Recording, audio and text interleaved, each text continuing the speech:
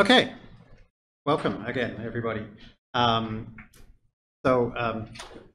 really fun stuff appearing on the forums this week, and one of the really great projects, which was created by, I believe, our sole Bulgarian participant in the course, Slav Ivanov, wrote a great post about picking an optimizer for style transfer.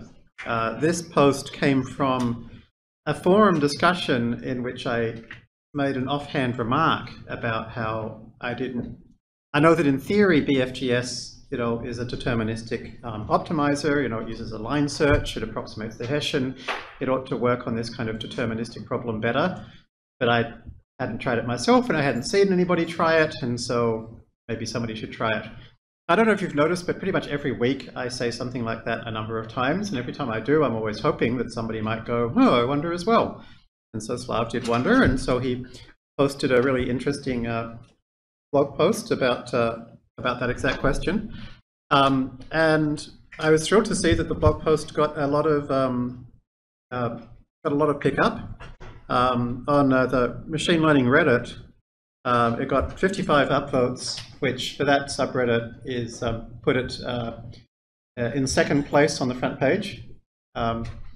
It also got picked up by the WildML mailing list weekly summary of interesting things in AI as the second post that was listed. That was great. For those of you that have looked at it and kind of wondered, okay, what is it about this post that causes it to get noticed whereas other ones don't? I mean, I'm not sure I know the secret, but as soon as I read it, I kind of thought, okay, I think a lot of people are going to read this. It gives some background, like it assumes an intelligent reader, but it assumes an intelligent reader who doesn't necessarily know all about this. So, something like you guys 6 months ago. And so it describes like, this is what it is, and this is where this kind of thing is used, and gives some examples, and then goes ahead and shows, talks about, sets up the question of different optimization algorithms, and then shows lots of examples of both learning curves as well as pictures that come out of these different experiments.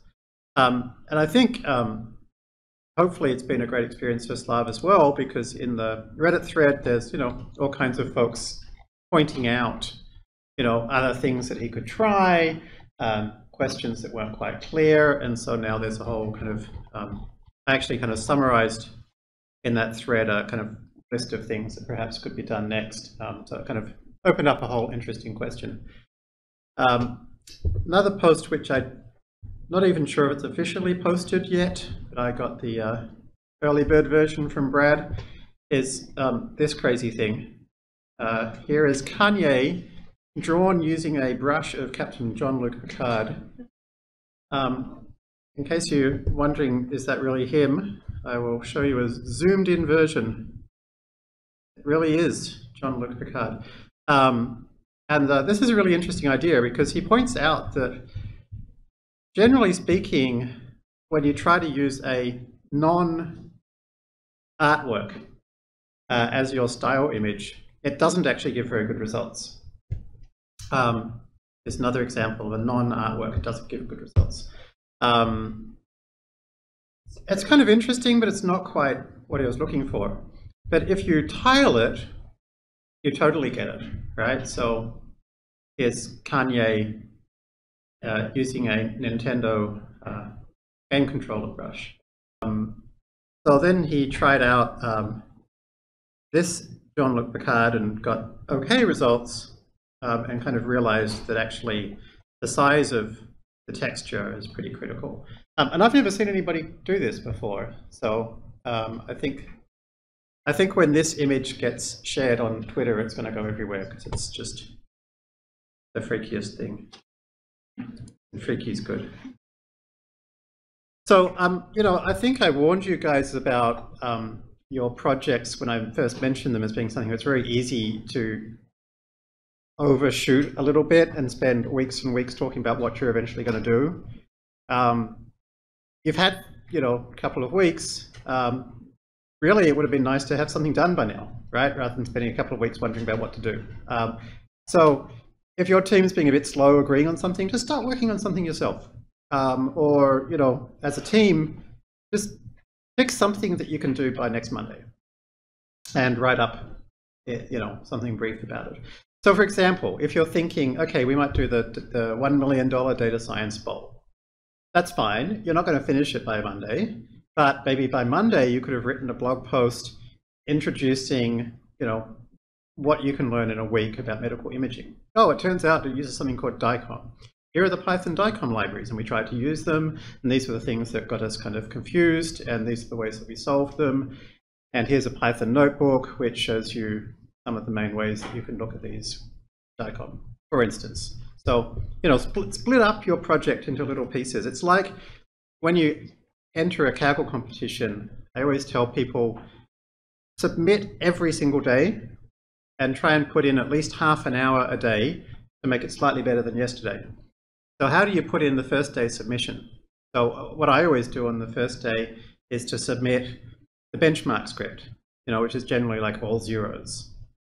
And then the next day I try to improve it. So I'll put in like all 0.5s. The next day I'll try and improve it. I'll be like, okay, what's the average for cats, the average for dogs? I'll submit that. And if you do that every day for 90 days, you'll be amazed at how much you can achieve.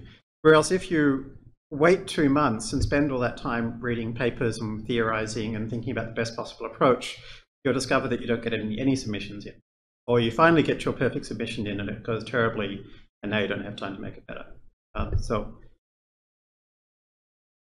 I think those tips are equally useful for Kaggle competitions as well as for making sure that at the end of this part of the course, you have something that you're proud of, something that you feel you did a good job in a small amount of time.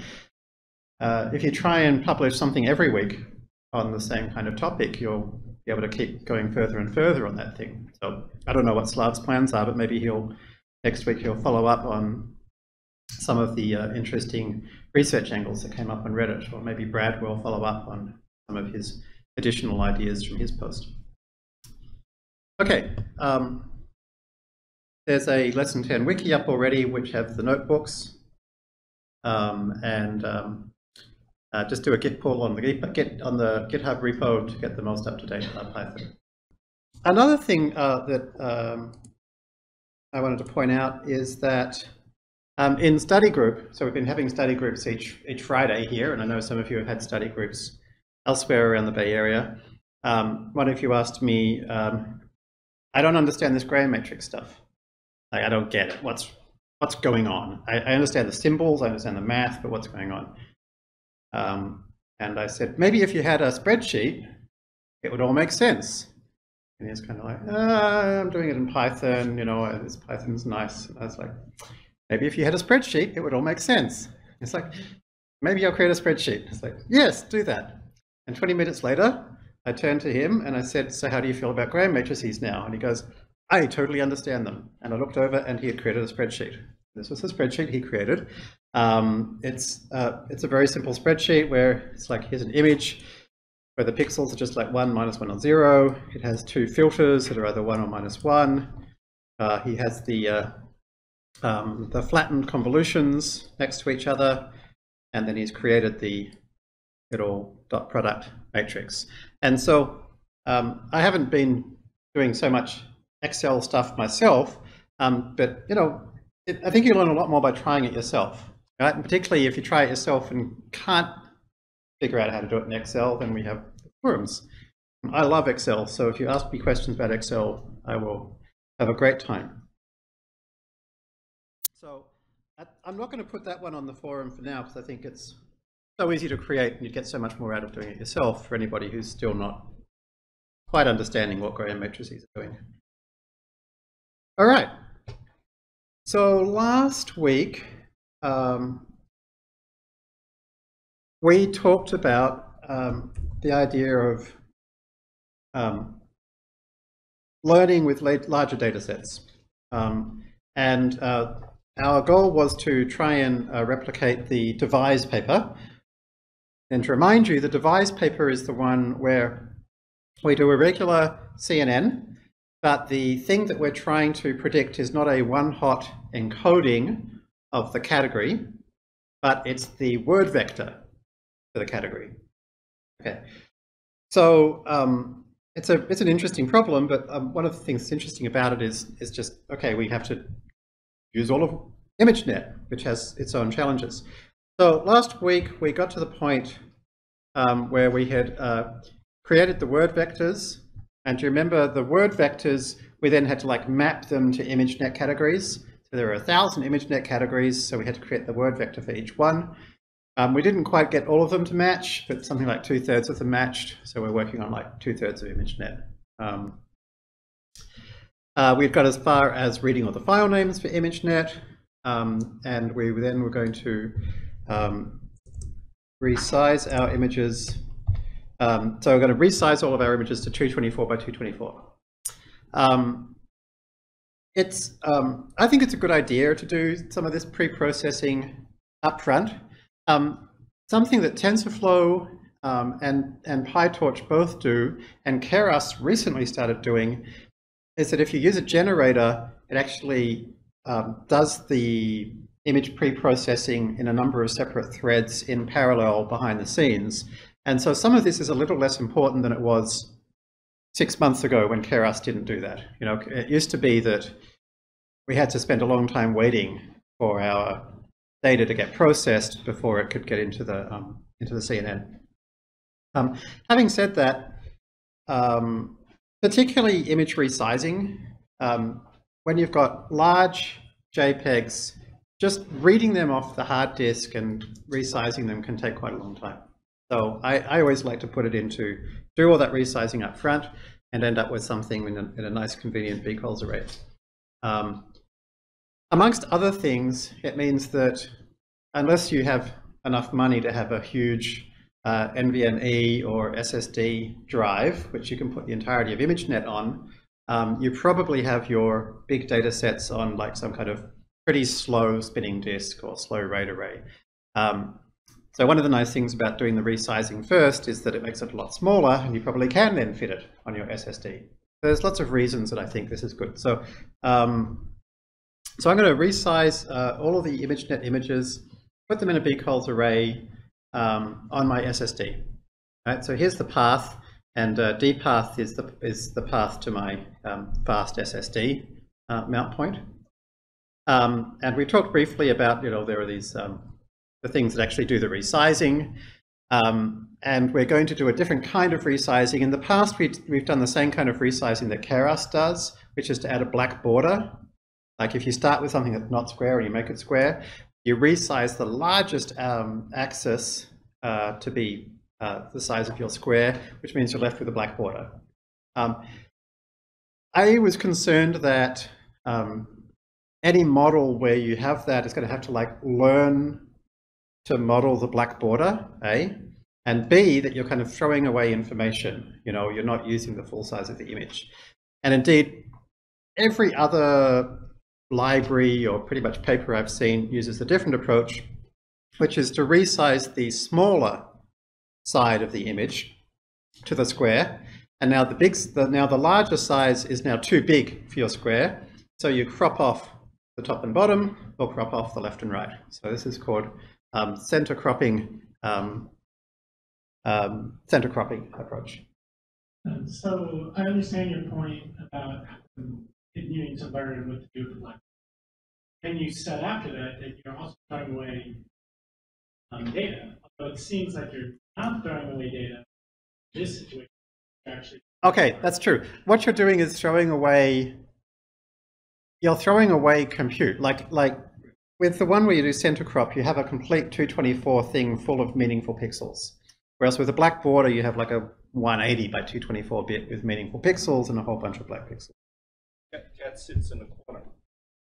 Cat sits in the corner of the page. Cat will disappear. Yeah, that can be a problem. It works well for ImageNet because ImageNet things are generally somewhat centered.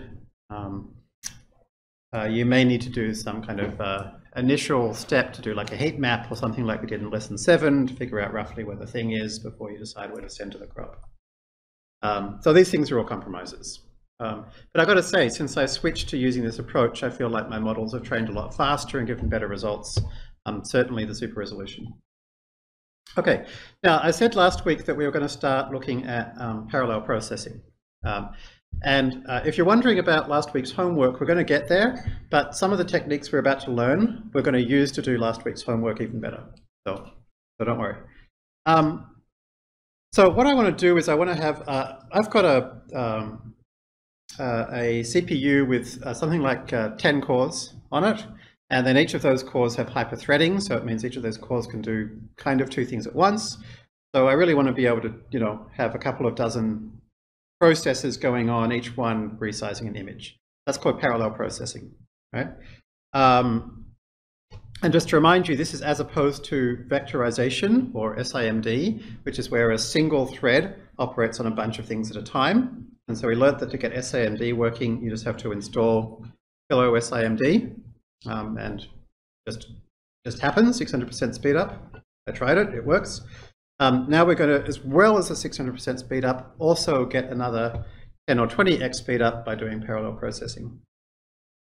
The basic approach to parallel processing in Python 3 is to set up something called either a process pool or a thread pool. So the idea here is that we've got a number of little programs running, threads or processes, and when we set up that pool, we say how many of those little programs do we want to fire up, right? And then what we do is we say, okay, now I want you to use all of, they're called workers. I want you to use all of those workers to do something, right? And the easiest way to do a thing in Python 3 is to use map. A lot of you have probably used, how many of you have used map before? Okay, so for those of you who haven't, map is a very common functional programming construct that's found its way into lots of other languages, which simply says loop through a collection and call a function on everything in that collection and return a new collection, which is the result of calling that function on that thing. In our case, the function is resize, and the collection is imagenet images. Well, in fact, the collection is a bunch of numbers, 0, 1, 2, 3, 4, and so forth. And what the resize image is going to do is it's going to open that image off disk, right? So it's turning the number 3 into the third image resized to 224 by 224, and we'll return that. So the general approach here, this is basically what it looks like to do parallel processing in Python. It may look a bit weird. We're going result equals exec.map. This is a function I want, and this is the thing to map over. And then I'm saying for each thing in that list, do something. Now this might make you think, well, wait, does that mean this list has to have enough memory for every single resized image? And the answer is no. No, it doesn't. One of the things that Python 3 uses a lot more is using these things they call generators, which is basically, it's something that looks like a list, but it's lazy. It only creates that thing when you ask for it. So as I append each image, it's going to give me that image. And if this mapping is not yet finished creating it, it'll wait. So this approach looks like it's going to use heaps of memory, but it doesn't. It uses only the minimum amount of memory necessary, and it does everything in parallel. So resize image is something which is going to open up the image, it's going to turn it into a NumPy array, and then it's going to resize it. Okay, and so then the resize does the center cropping we just mentioned, and then after it's resized, it's going to get appended. What does append image do? So this is a bit weird. What's going on here? What it does is it's going to actually stick it into what we call a pre-allocated array. So we're learning a lot of computer science concepts here. Anybody that's done computer science before will be familiar with all of this already. If you haven't, you probably won't. But it's important to know that the slowest thing in your computer, generally speaking, is allocating memory. It's finding some memory, it's reading stuff from that memory, it's writing to that memory, unless of course it's like cache or something. And generally speaking, if you like create lots and lots of arrays and then throw them away again, that's likely to be really, really slow. So what I wanted to do was to create a single 224 by 224 array which is going to contain my resized image, and then I'm going to append that to my bcols tensor. So the way you do that in Python, it's wonderfully easy. You can create a variable from this thing called threading.local. Now TL is now just it's basically something that looks a bit like a dictionary, but it's a very special kind of dictionary. It's going to create a separate copy of it for every thread or process. So normally when you've got lots of things happening at once, it's going to be a real pain, because if two things try to use it at the same time, you get bad results or even crashes. But if you allocate a variable like this, it automatically creates a separate copy in every thread, and you don't have to worry about locks, you don't have to worry about race conditions, whatever. So once I've created this special threading local variable, I then create a placeholder inside it, which is just an array of zeros of size 224 by 224 by 3. And so then later on, I create my bcols array, which is where I'm going to put everything eventually. And to append the image, I grab the bit of the image that I want, and I put it into that pre-allocated thread local variable, and then I append that to my bcols array. So there's lots of detail here in terms of like using parallel processing effectively. I wanted to kind of briefly mention it, not because I think somebody who hasn't studied computer science is now going to go, okay, I totally understood all that, but to give you some of the things to like search for and learn about over the next week if you haven't done any parallel programming before. You're going to need to understand thread local storage and race conditions and this. I'm sorry I don't have the green box today.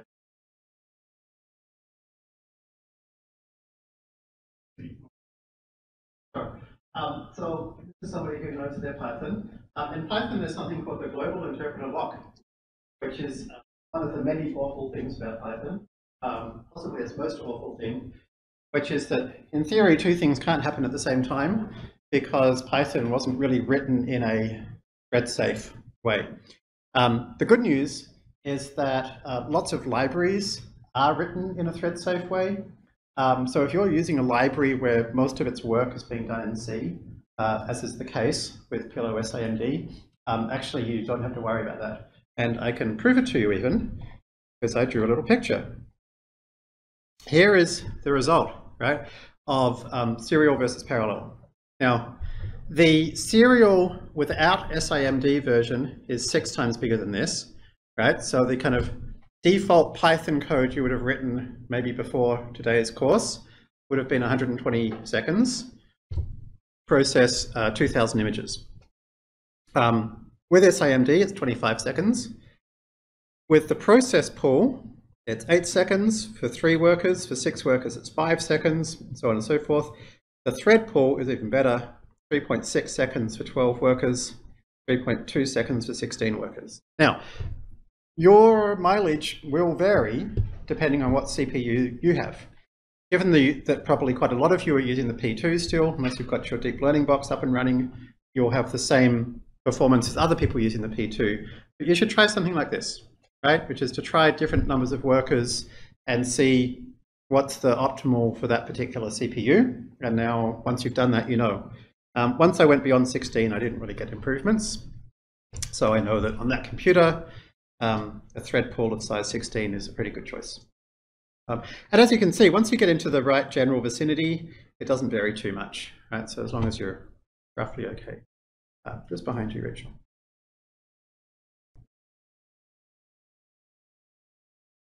So that's the general approach here, is run through something in parallel, each time append it to my bcols array, and at the end of that, I've got a bcols array which I can use again and again. So I don't rerun that code very often anymore. I've got all of the imagenet resized into each of 72 by 72, 224, and 288. So I give them different names, and I just use them.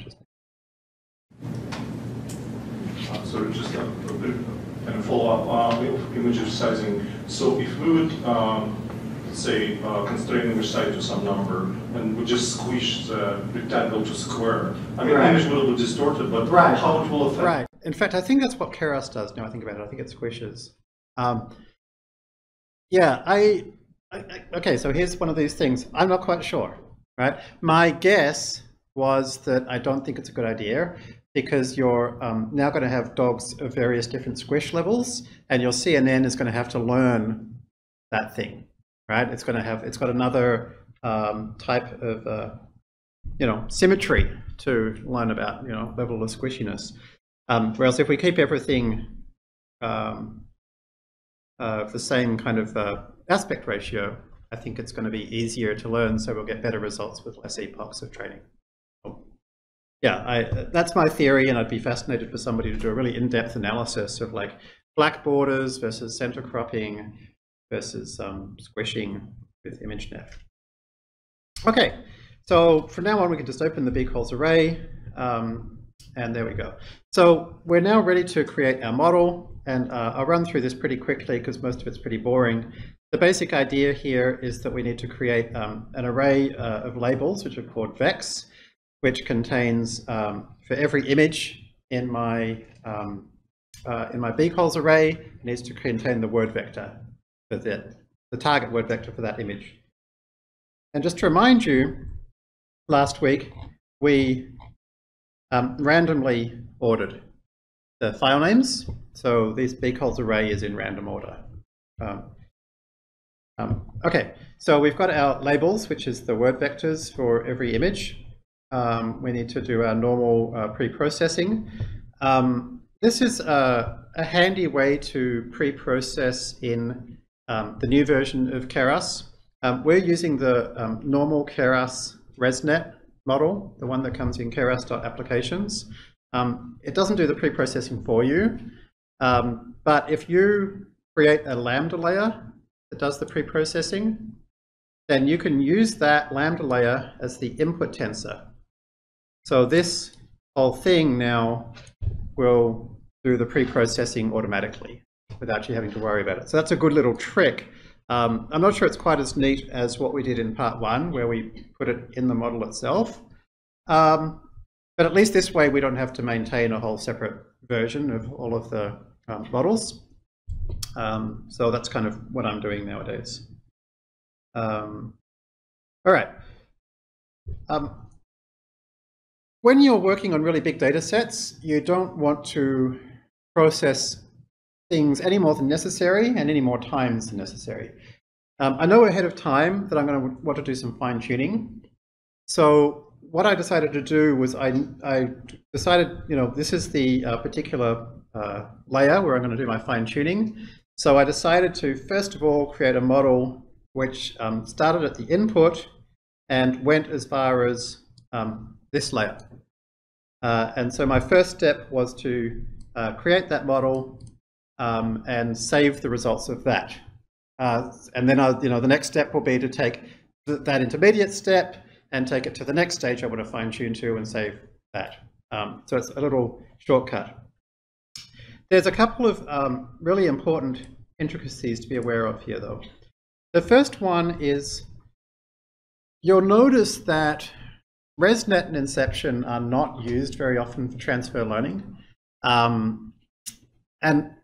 Again, this is something which I've not seen studied, and I actually think this is a really important thing to study, is which of these things work best for transfer learning. But I think one of the difficulties is just ResNet and Inception are harder. And the reason they're harder is that if you look at ResNet, you've got lots and lots of layers which make no sense on their own, ditto for Inception, because they keep on splitting into 2 bits and then merging again, splitting into 2 bits and merging again. So what I did was I looked at the Keras source code to kind of find out, okay, how is each block named? Because what I wanted to do was to say, all right, we've got a ResNet block, we've just had a merge, right? And then it goes out and it does a couple of convolutions, and then it comes back and does an addition, right? And basically, I want to get one of these. I want to grab one of these. Unfortunately, for some reason, Keras does not name these merge cells. So what I had to do was get the next cell and then go back by one.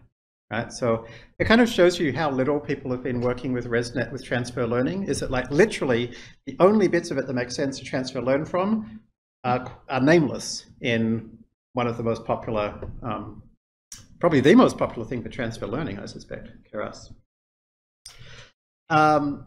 Okay, there's a second complexity when working with ResNet. We haven't discussed this much, but ResNet actually has two kinds of ResNet blocks. One is this kind, which is an identity block. And the second time is a ResNet convolution block, which they also call a bottleneck block. And what this is it's pretty similar. You've got one thing that's going up through a couple of convolutions and then goes and gets added together. But the other side is not an identity. The other side is a single convolution. And in ResNet, they throw in one of these every half a dozen blocks or so. Why is that? Well, the reason is that if you only have identity blocks, then all it can really do is to continually fine-tune where it's at so far. You know, we've learned quite a few times now that these identity blocks, basically they map to the residual. So they keep trying to kind of fine-tune the types of features that we have so far. Whereas these bottleneck blocks actually force it from time to time to kind of create a whole different type of features because there is no identity path through here. The shortest path still goes through a single convolution. So when you think about transfer learning from ResNet, you kind of need to think about, okay, should I transfer learn from identity block before or after, or from a bottleneck block before or after? Again, I don't think anybody's studied this, or at least I haven't seen anybody write it down. I've played around with it a bit, and I'm not sure I have a totally decisive suggestion for you. Clearly, my guess is that the best point to grab in ResNet is the end of the block immediately before a bottleneck block. And the reason for that is that at that level of at that level of receptive field, obviously, because each bottleneck block is changing the receptive field. So at that level of receptive field, and at that level of kind of semantic complexity, this is the most sophisticated version of it because it's been through a whole bunch of identity blocks to get there. And they've gradually fine-tune, fine-tune, fine-tune, bottleneck. Fine-tune, fine-tune, fine-tune, bottleneck. So my belief is that you want to get just before that bottleneck is the best place to transfer learn from. So that's what this is. This is the spot just before the last bottleneck layer in ResNet. So it's pretty late. And so as we know very well from part one with transfer learning, when you're doing something which is not too different, and in this case we're switching from one-hot encoding to word vectors, which is not too different, you probably don't want to transfer learn from too early. Okay, so that's why I've picked this fairly late stage, which is the just before the final bottleneck block. Okay, so the second complexity here is that this bottleneck block has these dimensions. The output is 14 by 14 by 1024. So we have about 1 million images. So 1 million by 14 by 14 by 1024 is more than I wanted to deal with. So I did something very simple, which was I popped in one more layer after this, which is an average pooling layer, 7 by 7. Right? So that's going to take my 14 by 14 output and turn it into a 2 by 2 output. Right? So let's say one of those activations was looking for bird's eyeballs. Right? Then it's saying in each of the 14 by 14 spots, how likely is it that this is a bird's eyeball? And so after this, it's now saying in each of these 4 spots, on average, how much were those cells looking like bird's eyeballs? this is losing information. If I had a bigger SSD and more time, I wouldn't have done this. But it's a good trick, right? When you're working with these fully convolutional architectures, you can pop an average pooling layer anywhere and decrease the resolution to something that you feel like you can deal with. So in this case, this was my decision, was to go to 2 by 2 by 1024. I had a question. I was going to ask, have we talked about why we do the merge operation in some of these more complex models? We have quite a few times, which is basically the merge was the thing which does the plus here. That's the trick to making it into a ResNet block, is having the addition of the identity with the result of going through a couple of convolutions.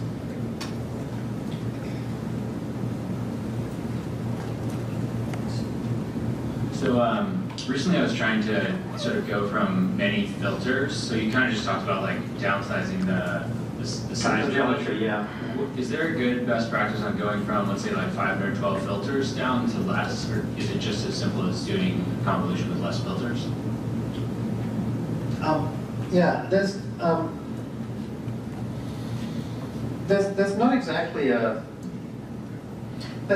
best practice for that, but in a sense, every single successful architecture gives you some insights about that, because every one of them eventually has to end up with, 1,000 categories if it's ImageNet, or 3 channels of not 255 continuous if it's generative.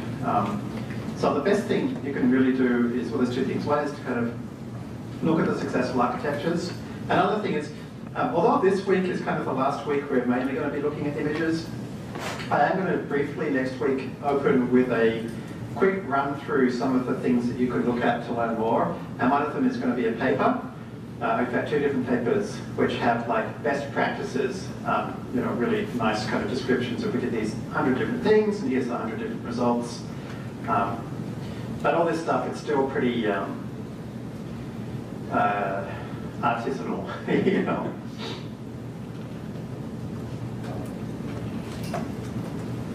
Good question. So initially you resized the images to 224 by 224, right? And then it ended up being as a big calls array, right? Yes. So calculates like 50 gig data or so data. You have 1 million images.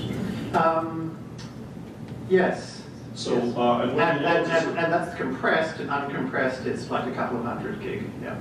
But yeah, well, if you load it into memory, is it like? I'm not going to load it into memory. You'll see. So when you do it's kind of lazy loading or something? We're getting there.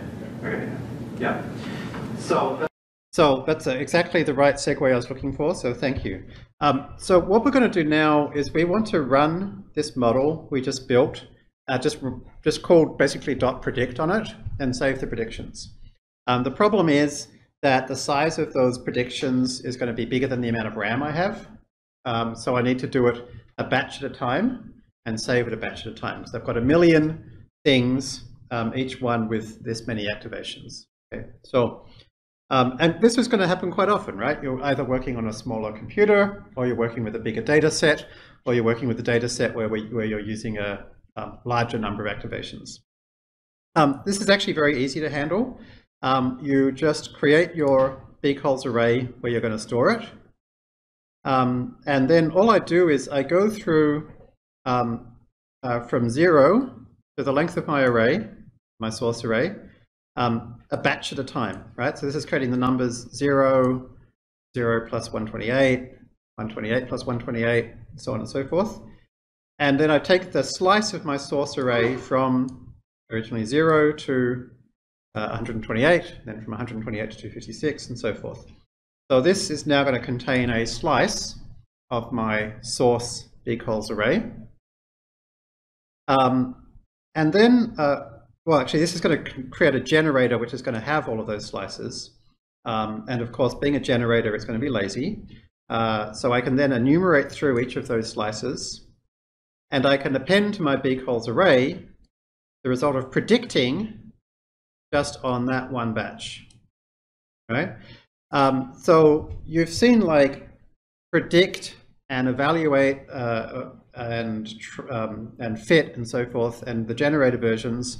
Also in Keras, there's generally an on-batch version. So there's a train on-batch and a predict on-batch. And what these do is they basically have no smarts to them at all. This is like the most basic thing. So this is just going to take whatever you give it and call predict on this thing. It won't shuffle it, it won't batch it, it's just going to throw it directly into the computation graph. So this is going to take our model, it's going to call predict on just this batch of data.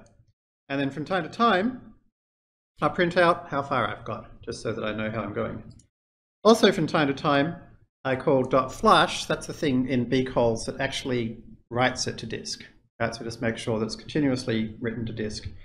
So this thing doesn't actually take very long to run. And one of the nice things I can do here is I can do some data augmentation as well. So I've added a direction parameter. And what I'm going to do is I'm going to have a second copy of all of my images, which is flipped horizontally. So to flip things horizontally, that's interesting. I think I screwed this up. Okay, I have screwed this up. That should be here. To flip things horizontally, you've got batch, height, and then, yeah, this is columns. So this is the thing, if we pass in a -1 here, then it's going to flip it horizontally. That explains why some of my results haven't been quite as good as I hoped. Okay, so when you run this, we're going to end up with a big bcalls array that's going to contain 2 copies of every resize ImageNet image, the activations at the layer that one layer before this. So I call it once with direction forwards and one with direction backwards. And so at the end of that, I've now got nearly 2 million images or activations of 2 by 2 by 1024. Okay, so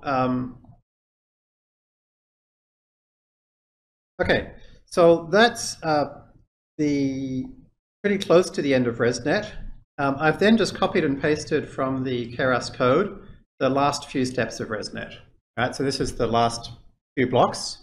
I added in one extra identity block just because I had a feeling that might help things along a little bit. Again, people have not really studied this yet, so I haven't had a chance to properly experiment, but it seemed to work quite well.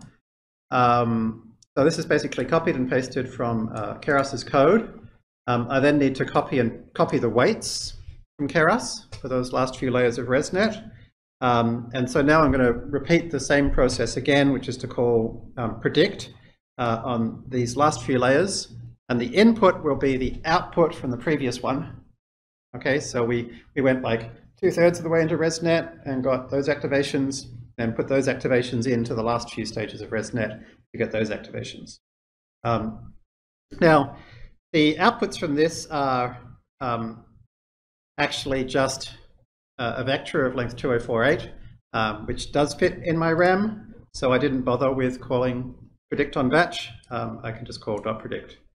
If you try this at home and you don't have enough memory, you can use the predict on batch trick again. So, anytime you run out of memory when calling predict, you can always just use this pattern. So at the end of all that, I've now got the activations from the penultimate layer of ResNet. And so I can do our usual transfer learning trick of creating a linear model. And my linear model is now going to try to use the number of dimensions in my word vectors as its output.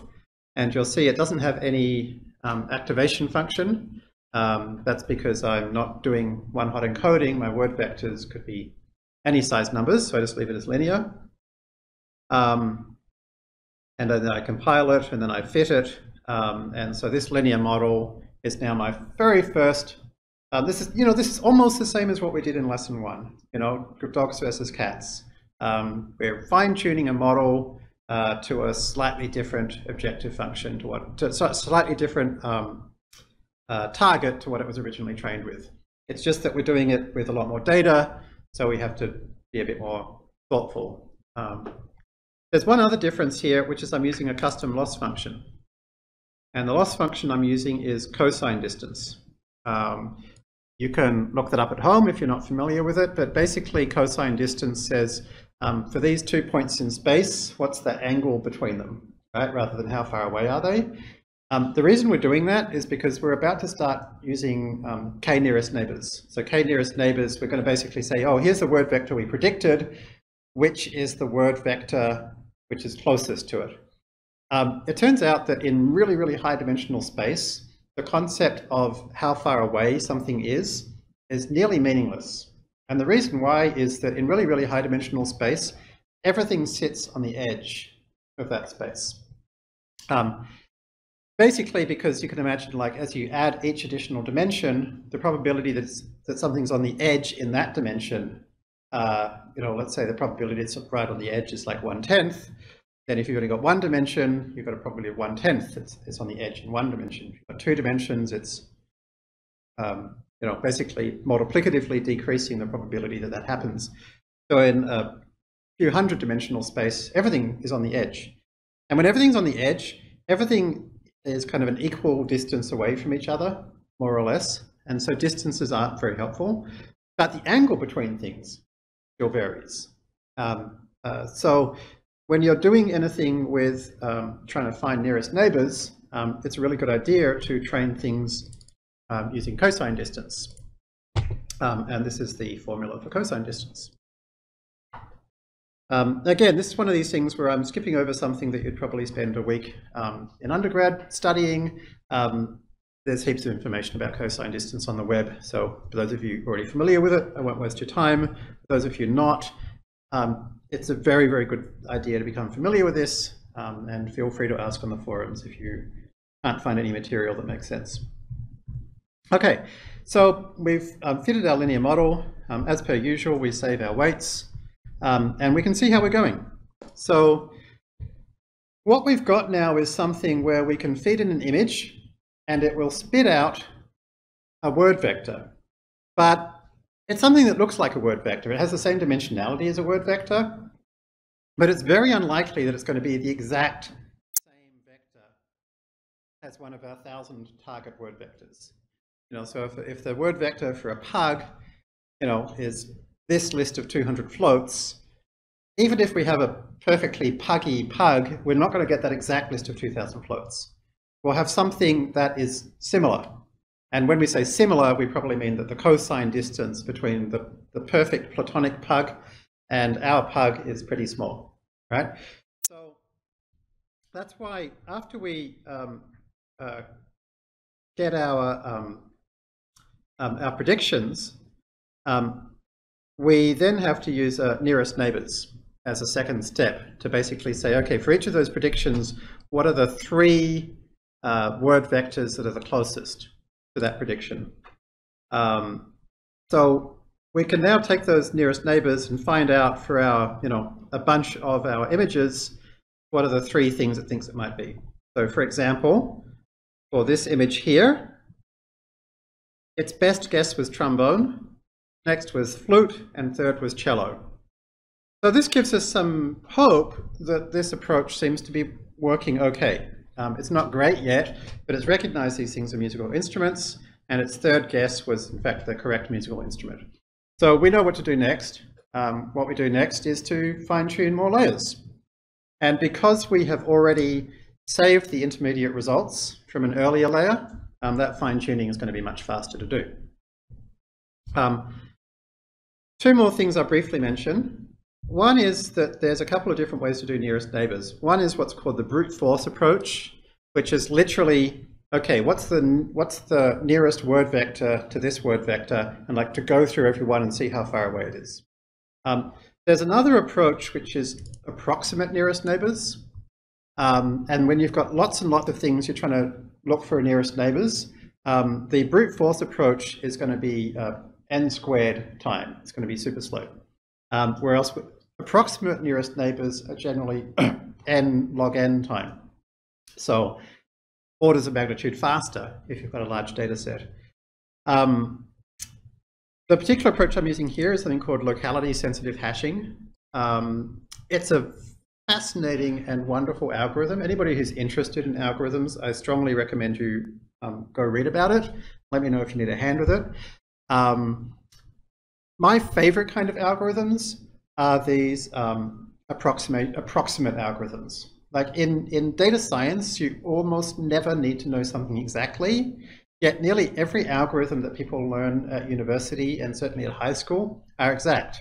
We learn exact nearest neighbor algorithms and exact indexing algorithms and exact median algorithms.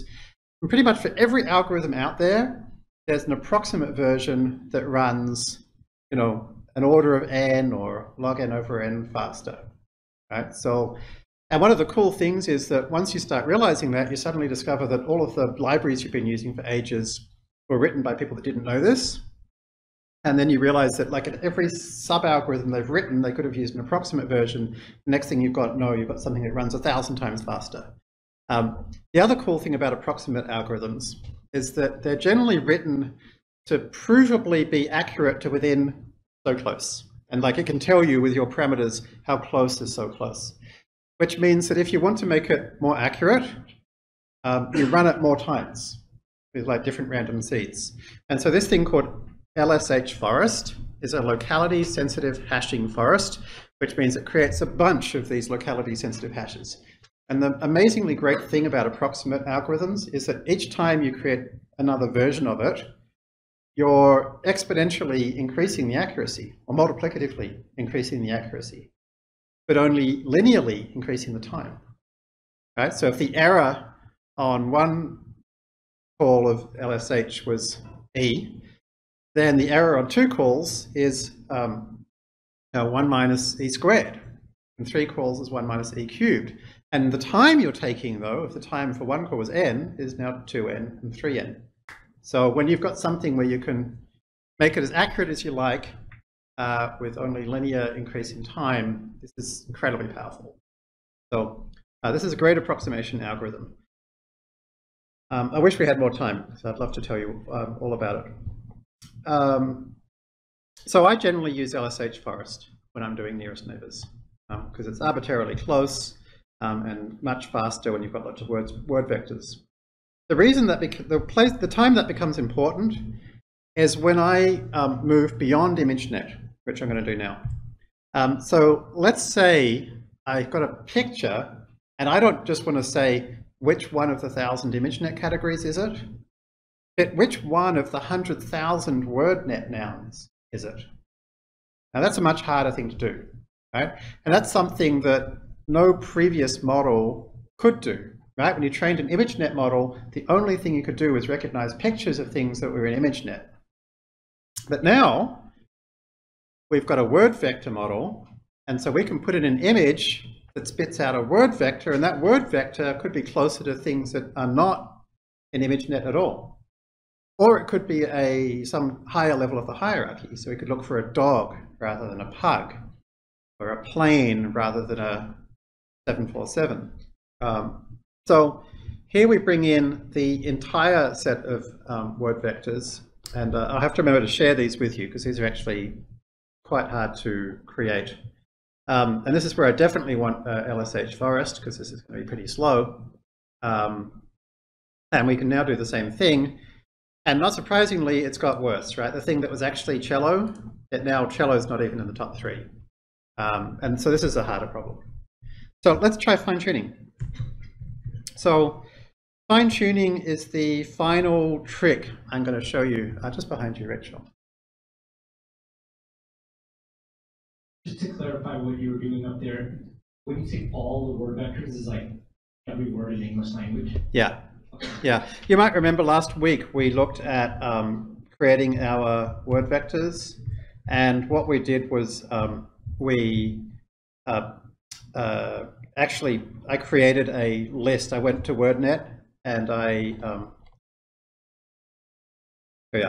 went to WordNet and I downloaded the whole of WordNet, and then I figured out which things were nouns, and then I used a regex to parse out those, and then I saved that. So yeah, we actually have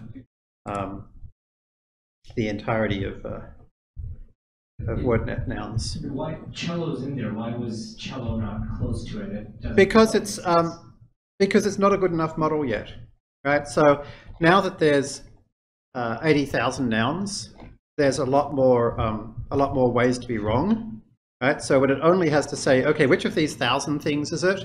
That's pretty easy. Which of these 80,000 things is it? It's pretty hard. Okay, Rachel, you want to take that? Okay, so to fine-tune it, it looks very similar to our usual way of fine-tuning things, which is that we take our two models and stick them back to back. And we're now going to train the whole thing rather than just the linear model. Now, the problem is that the input to this model is too big to fit in RAM. So how are we going to call fit or fit generator when we have an array that's too big to fit in RAM? Well, one obvious thing to do would just be to pass in the bcols array, because to most things in Python, a bcols array looks just like a regular array. It doesn't really look any different. But here's the problem. The way a bcols array is actually stored is it's actually stored as a bcols array is actually stored in a directory, as I'm sure you've noticed. And in that directory, it takes, it's got something that's called chunk length, chunk len, actually. I set it to 32 when I created these bcols arrays. What it does is it takes every 32 images and it puts them into a separate file. Right? So each one of these has 32 images in it. Or 32, the leading axis of the array. Now, if you then try to take this whole array and pass it to .fit in Keras with shuffle, it's going to try and grab one thing from here and one thing from here and then one thing from here. And here's the bad news. For bcols to get one thing out of a chunk, it has to read and decompress the whole thing. Right? So it has to read and decompress 32 images in order to give you the one image you asked for. That'd be a disaster. Right? That'd be ridiculously horribly slow. We didn't have to worry about that when we called predict on batch, because we were going not shuffling, but we were going in order. So it was just grabbing one. It was never grabbing a single image out of a chunk. But now that we want to shuffle, it would, right? So what we've done is somebody very helpfully actually on a Kaggle forum provided something called a bcols array iterator. And the bcols array iterator, which was kindly discovered on the forums actually by somebody named MP Jansen, originally written by this fellow. What it does is it provides a Keras compatible generator which grabs an entire chunk at a time. So it's a little bit less random, right? But given that if this has got 2 million images in and the chunk length is 32, then it's going to basically create a batch of chunks rather than a batch of images. And so that means we have none of the performance problems, and particularly because remember originally we randomly shuffled our files, so this whole thing is randomly shuffled anyway. So this is a good trick. You'll find the bcols array iterator on GitHub. Feel free to take a look at the code. It's pretty straightforward. There was a few issues with the original version, so MP Jansen and I have kind of tried to fix it up, and I've written some tests for it, and he's written some documentation for it. But if you just want to use it, then it's as simple as writing this. Blah equals bcols array iterator. This is your data. These are your labels. shuffle equals true, batch size equals whatever, and then you can just call fit generator as per usual, passing in that iterator and that iterator's number of items. Okay, so to all of you guys who have been asking, you know, how do I deal with data that's bigger than memory? This is how you do it. Okay.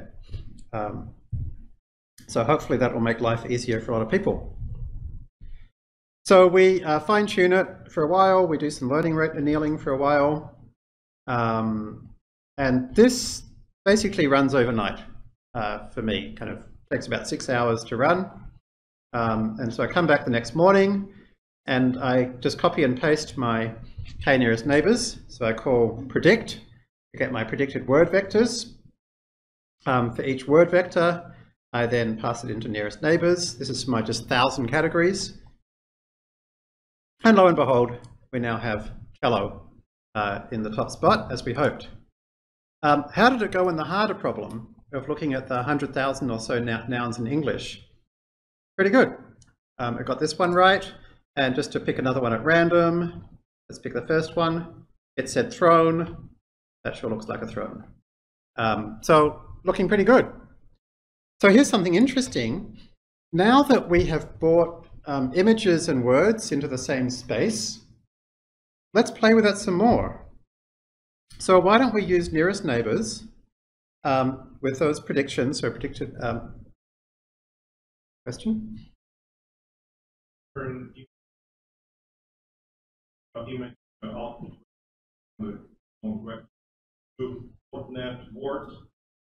Yeah, so to the word to vec vector, which Google created, but the subset of those which are nouns according to WordNet mapped to their synset IDs. There's a separate neural net trained WordNet and created this output. So yeah, the word vectors are just the word to vec vectors that we can download off the internet. So yeah, they were pre-trained by Google. Weights access. They're not exactly, they're embeddings. So they're not really weights, Also, they're embeddings. Each embedding is like 800. Yes. Okay, so we're like comparing proximity of word to image. Yes, exactly. So we're saying here is this image spits out a vector from the thing we just trained. We have 100,000 word vectors for all the nouns in English. Which one of those is the closest to the thing that came out of our model? And the answer was throne. It's what's similar to in language translation use, right? Proximity of one language word in space. Hold that thought. We'll be doing language translation starting next week. So no, we don't quite do it that way, but you can think of it like that. So let's do something interesting. Let's create a nearest neighbors, not for all of the word to vec vectors, but for all of our image predicted vectors. And now we can do the opposite. Let's take a word, we pick at random. Let's look it up in our word to vec dictionary, and let's find the nearest neighbors to that in our images. There it is. All right.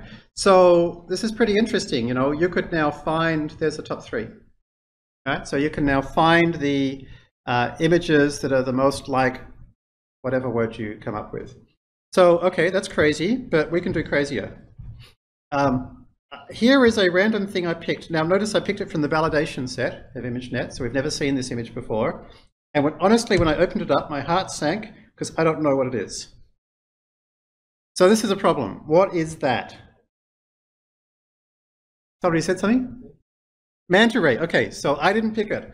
So what we can do is we can call .predict on that image, and we can then do a nearest neighbors of all of our other images, and there's the first, there's the second, and the third one is even somebody putting their hand on it, which is slightly crazy, but that was what the original one looked like. In fact, I've got if I can find it, I think it's this one. I ran it again on a different image.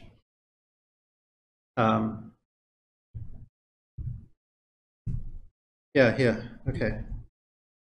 I took this one, which is like pretty, I actually looked around for something weird. This is pretty weird, right? Is this a net or is it a fish? So when we then ask for nearest neighbors, we get fish in nets. Right? So it's like, I don't know, sometimes deep learning is so magic, you just kind of go, how can that possibly work? Just behind you, Rachel. Oh, you've got first, okay. Have you tried using DAS?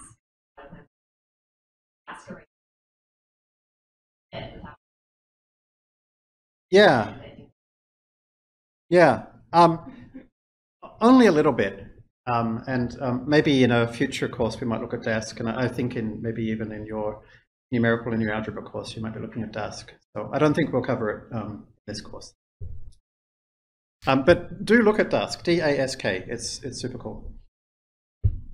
To clarify, the 3 images you showed are from imagenet in the training set, and I guess they have to be labeled using net and fish? Like, no, not at all. So these were actually labeled as this particular kind of fish. In fact, that's the other thing, is it's not only found fish in nets, but it's actually found this more or less the same breed of fish in the nets. But when we called .predict on those, it created a word vector which was probably like halfway between that kind of fish and a net, because it doesn't know what to do, right? And so sometimes when it sees things like that, it would have been marked in ImageNet as a net, and sometimes it would have been a fish. And so the best way to minimize the loss function would have been to kind of hedge, right? So it hedged, and as a result, the images that were closest were the ones which actually were halfway between the two themselves. So it's kind of a convenient accident.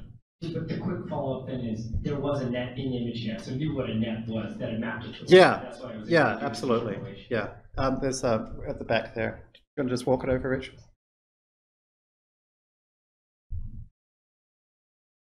So the predicted word to vector, right?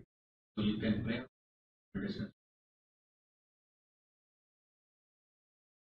You absolutely can, and I have, but really for nearest neighbors, I haven't found anything nearly as good as cosine, and that's true in all of the things I looked up as well. By the way, I should mention when you use locality sensitive hashing in Python, by default it uses something that's equivalent to the cosine metric, so that's why the nearest neighbors work. Yes. I've seen people do captioning of images. Yes. Something similar to this, because yes. more than one word. Yes, exactly. So starting next week, we're going to be learning about sequence-to-sequence models and memory and attention methods. They're going to show us how we can take an input, such as a sentence in English, and spit out an output, such as a sentence in French, which is the particular case study we're going to be spending 2 or 3 weeks on. When you combine that with this, you get image captioning. I'm not sure if we're going to have time to do it ourselves, but it will literally be trivial for you guys to take the two things and combine them and do image captioning. Like it's just those two techniques together. Question.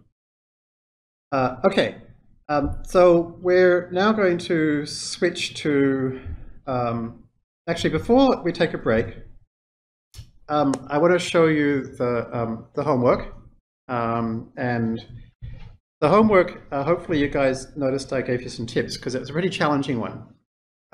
Even though in a sense it was kind of straightforward, which was take everything that we've already learnt about super resolution and slightly change the loss function so that it does perceptual losses for style transfer instead, the details were tricky.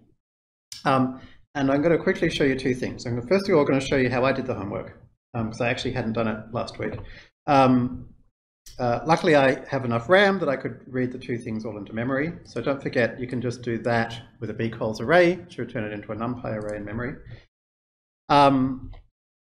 So one thing I did was I created my upsampling block to get rid of the checkerboard patterns. That was literally as simple as saying upsampling 2D and then a 1x1 conv. So that got rid of my triangle, my checkerboard patterns.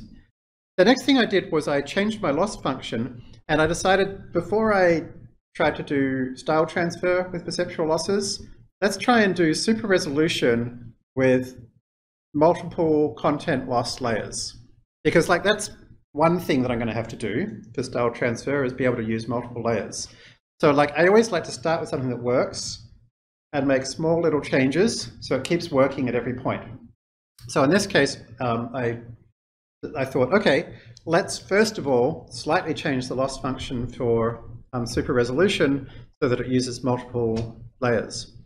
So here's how I did that. I changed my get output layer. Sorry, I changed my BGG content so it created a list of outputs, conv1 from each of the first, second, and third blocks, right? And then I changed my loss function so it went through and added the mean squared difference for each of those 3 layers. I also decided to add a weight just for fun. So I decided to go 0.1, 0.8, 0.1, because this is the layer that they used in the paper. I thought, but let's have a little bit of, more precise super resolution and a little bit of more semantic super resolution, see how it goes. I created this function to do kind of a more general mean squared error. And that was basically it. So other than that line and that line, everything else was the same. So that gave me super resolution working on multiple layers. One of the things I found fascinating is that this is the original low res, and it's done a good job of upscaling it, but it's also fixed up the weird white balance, which really surprised me, right?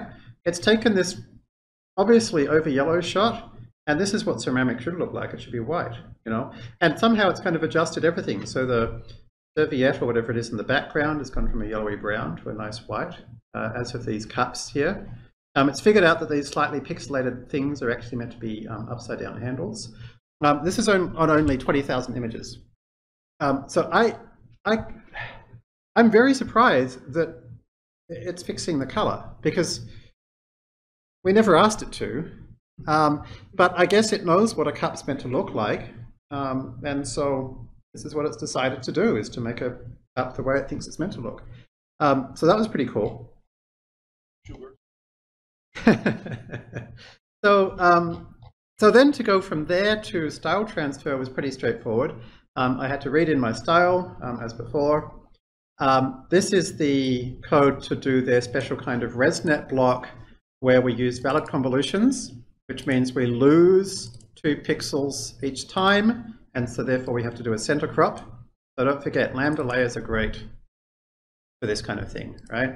Just whatever code you can write, chuck it in a lambda layer, and suddenly it's a Keras layer. So do my center crop. So this is now a ResNet block which does valid convs. So this is basically all exactly the same. We have to do a few downsamplings, and then the computation, then our upsamplings, just like the supplemental paper. So the loss function looks a lot like the loss function did before, but we've got 2 extra things. One is the Graham matrix.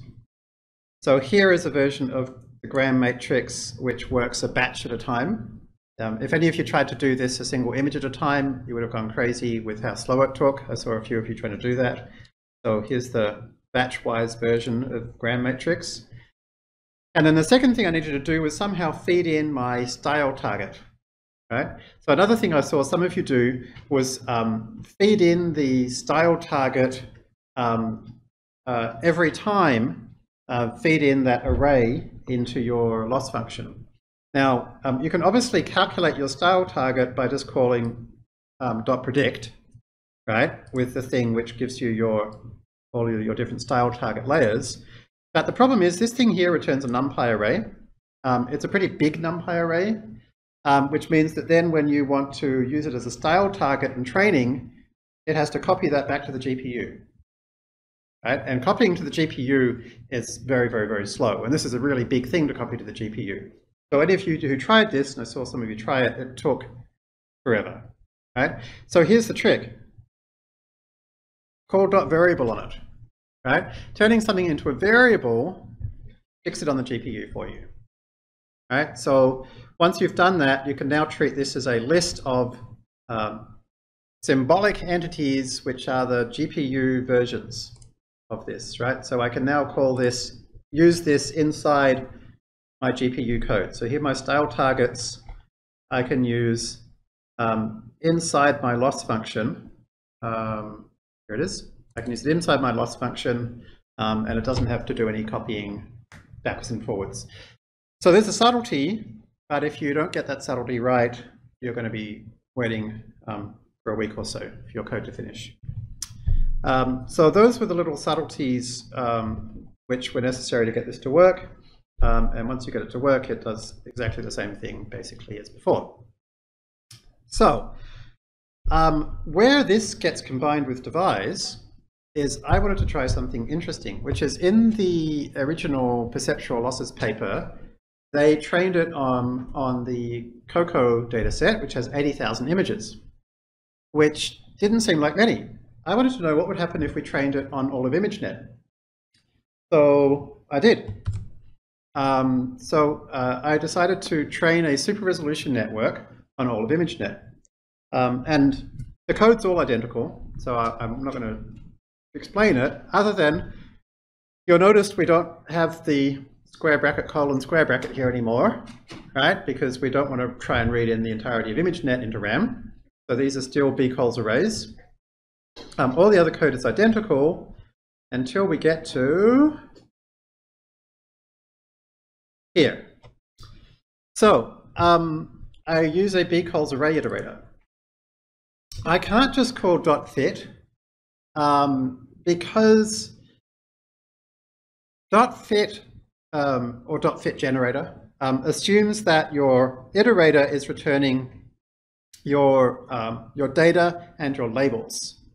In our case, we don't have data and labels. We have two things that both get fed in as two inputs, and our labels are just a list of zeros, right? So here's a good trick, and this answers your earlier question about how do you do multi-input models on large data sets.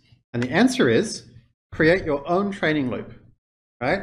Create your own training loop, which loops through a bunch of iterations, and then you can grab as many batches of data from as many different iterators as you like, and then call train on batch, right? So in my case, my bcols array iterator is going to return my high resolution and low resolution batch of images.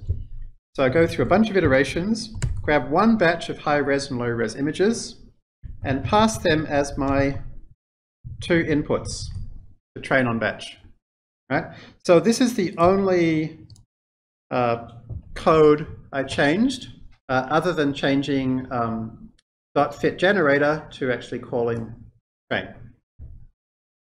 So as you can see, this took me 4.5 hours to train, and I then decreased the learning rate and I trained for another 4.5 hours. I did it overnight last night, and I only had enough time to do about half of ImageNet, so this isn't even the whole thing. But check this out. So take that model, and we're going to call .predict on, this is the original high-res image. Here's the low-res version, and here's the version that we've created. And as you can see, it's done a pretty extraordinarily good job. You know, when you look at the original ball, there was this kind of vague yellow thing here. It's kind of turned it into a nice little inscription. You can see that her eyes was like two gray blobs, and it's kind of turned it into some eyes. You can see that you could just tell that that's an A, maybe if you look carefully. Now it's very clearly an A. So you can see it does an amazing job of upscaling this.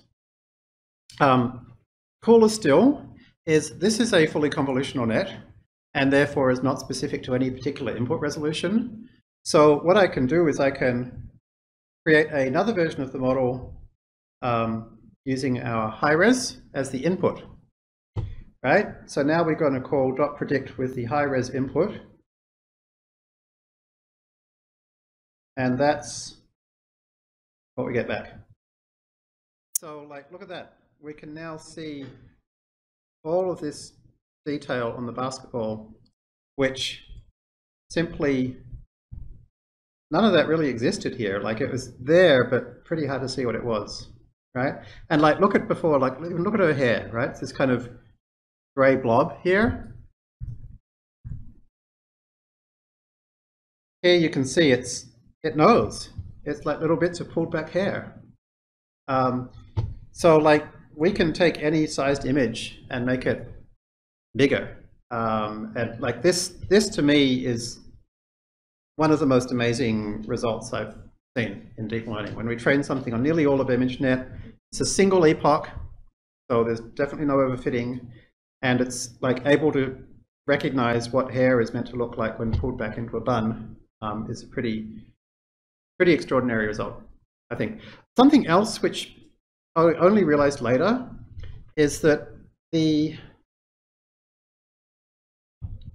it's all a bit fuzzy, right? And like, there's this arm in the background that's a bit fuzzy. The model knows that that bit is meant to stay fuzzy, right? It knows what out of focus things look like. So like equally cool is not just how like, you know, that A is now incredibly precise and accurate, but the fact that it knows that blurry things need to stay blurry. I don't know if you're as amazed at this as I am, but I thought this was a pretty cool result. And so, you know, we could run this over a 24-hour period on maybe 2 epochs of all of ImageNet, and presumably it would get even better still. So there we go. Okay, so let's take a 7-minute break and see you back here at 8:05.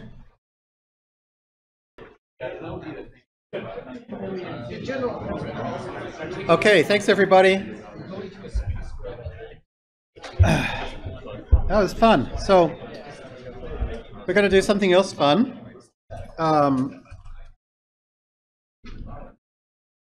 And that is to look at, oh, actually, before I continue, I did want to mention one thing in the homework that I changed, which is I realized in my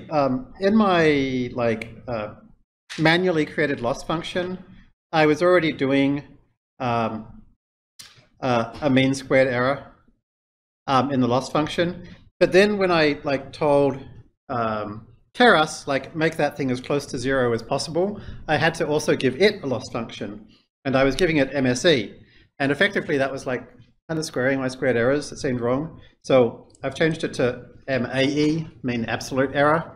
So when you look back over the notebooks, that's why. It's because this is just to say, hey, get the loss as close to 0 as possible. I didn't really want to re-square it. That didn't make any sense. So that's why you'll see that minor change. The other thing to mention is I did notice that when I retrained my super resolution on my new images that didn't have the black border, it gave good results much faster. And so I really think that thing of learning to put the black border back in seemed to take quite a lot of effort for it. So again, hopefully some of you are going to look into that in more detail. So we're going to learn about adversarial networks, generative adversarial networks, and this will kind of close off our deep dive into generative models as applied to images. And just to remind you, the purpose of this has been to learn about generative models, not to specifically learn about super resolution or artistic style, but remember, these things can be used to create all kinds of images. So one of the groups is interested in taking a 2D photo and trying to turn it into something that you can rotate in 3D, or at least show a different angle of that 2D photo. And that's a great example of something that this should totally work for. It's just a mapping from one image to some different image, which is like, what would this image look like from above versus from the front? So keep in mind the purpose of this is just like in part 1, we learned about classification, which you can use for 1,000 things. Now we're learning about generative models that you can use for a different 1,000 things. Now, any generative model you build, you can make it better by adding on top of it a GAN, a generative adversarial network. And this is something I don't really feel like it's been fully appreciated. People I've seen generally treat GANs as a different way of creating a generative model. But I think of this more as like, why not create your generative model using the kind of techniques we've been talking about? But then, think of it this way. Think of that, all the artistic style stuff we were doing and like my terrible attempt at a Simpsons cartoon version of a picture. It looked nothing like The Simpsons, right? So what would be one way to improve that? Now, one way to improve that would be to create two networks. There would be one network that takes our picture, which is actually not The Simpsons, and takes another picture that actually is The Simpsons. And maybe we can train a neural network that takes those two images, and spits out something saying, is that a real Simpsons image or not? Right? And this thing we'll call the discriminator. So we could easily train a discriminator right now, right? It's just a classification network, just use the same techniques we used in part 1. We feed it the two images, and it's going to spit out a 1 if it's a real Simpsons cartoon, and a 0 if it's Jeremy's crappy generative model of Simpsons. Right? So that's easy, right? We know how to do that right now. So, okay, go and build that. Now, go and build another model. Question? There's two images as inputs, yeah. What was that? What if they both Simpsons? No, so you would feed it one thing that's The Simpsons and one thing that's a generative output. It's up to you to feed it one of each, right? Or alternatively, you could feed it one thing. In fact, probably easier is to feed it one thing, and it spits out, is it The Simpsons or isn't it The Simpsons? And you could just mix them and match them. Actually, it's the latter that we're going to do. So that's probably easier. So let's redraw this. Thank you for, why is my eraser not working? We're going to have one thing which is either not a Simpsons or it is a Simpsons. And we're going to have a kind of mix of 50-50 of those two. And we're going to have something come out saying, what do you think? Is it real or not? So this thing, this discriminator, from now on, we'll probably generally just be calling it D, right? So there's a thing called D. And we can think of that as a function, right? D is a function that takes some input, X, which is an image, right? And spits out a 1 or a 0, or maybe a probability. Okay. So what we could now do is create another neural network. And what this neural network is going to do is it's going to take as input some random noise, just like our all of our generators have so far, right? And it's going to spit out an image. And the loss function is going to be if you take that image and stick it through D, did you manage to fool it? All right, so could you create something where in fact we want it to say, oh yeah, totally, that's a real Simpsons. So if that was our loss function, so we're going to call this the generator, we'll call it G, right? It's just something exactly like our perceptual losses style transfer model. Could be exactly the same model, right? But the loss function is now going to be, take the output of that and stick it through D, the discriminator, and try to trick it, right? So the generator's doing well if the discriminator's getting it wrong, right? So one way to do this would be to take our discriminator and train it as best as we can to recognize the difference between our crappy Simpsons and real Simpsons, and then get a generator and train it to trick that discriminator. But now at the end of that, it's probably still not very good because you realize that actually the discriminator didn't have to be very good before because my Simpsons generators were so bad. So I could now go back and retrain the discriminator based on my better generated images. And then I could go back and retrain the generator, and back and forth I go. And that is the general approach of a GAN, is to keep going back between two things. which is training a discriminator and training a generator using a discriminator as a loss function. So we've got one thing which is discriminator on some image, and another thing which is a discriminator on a generator on some noise.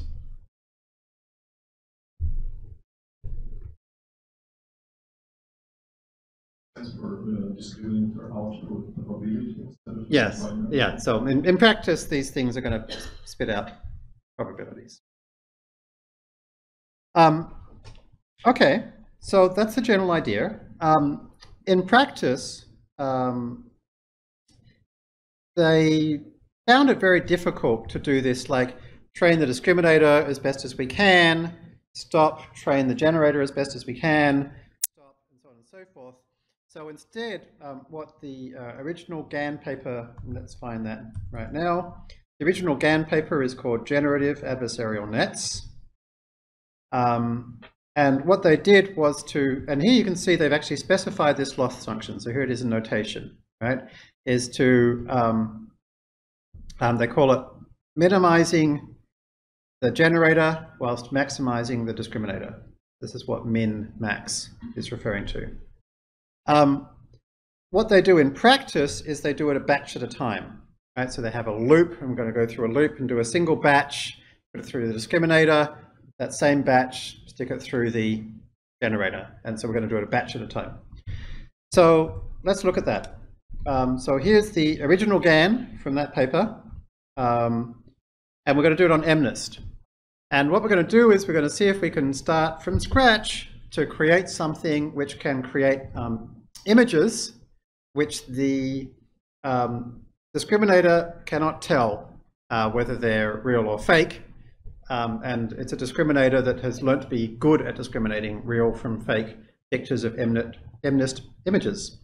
So we load in MNIST, and the first thing they do in the paper is to just use a standard multi-layer perceptron. So I'm just going to skip over that and let's get to the perceptron. So here's our generator. It's just a standard multi-layer perceptron. And here's our discriminator, which is also a standard multi-layer perceptron. The generator has a sigmoid activation. So in other words, we're going to spit out an image where all of the pixels are between 0 and 1. So if we want to print it out, we'll just multiply it by 255, I guess. So there's our generator, there's our discriminator. So there's then the combination of the two. So take the generator and stick it into the discriminator. So we can just use sequential for that. And this is actually therefore the loss function that I want on my generator, is generate something and then see if you can fool the discriminator. So there's all my architectures set up. So the next thing I need to do is set up this thing called train, which is going to do this adversarial training. Let's go back and have a look at train. So what train is going to do is going to go through a bunch of epochs. And notice here I wrap it in this TQDM. This is the thing that creates a nice little progress bar. It doesn't do anything else, it just creates a little progress bar. We learned about that last week. So the first thing I need to do is to generate some data to feed the discriminator. So I've created a little function for that. And here's my little function. So it's going to create a little bit of data that's real and a little bit of data that's fake.